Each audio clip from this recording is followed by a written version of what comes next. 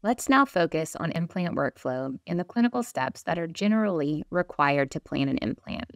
When you want to merge your intraoral scan and your CBCT data, traditionally you must follow a corresponding point process, which looks like this.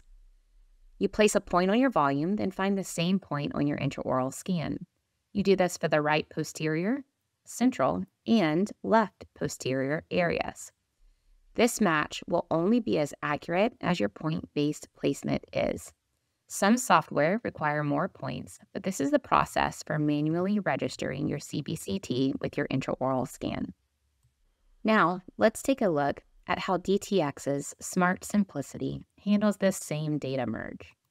With one click of a button, the whole process is completed, and an algorithm within our AI feature is actually looking at data points within each scan and matching those same points together.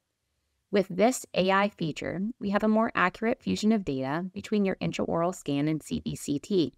Again, DTX Studio software is using AI or Smart Simplicity to eliminate tedious manual tasks, helping the office focus more on patient care.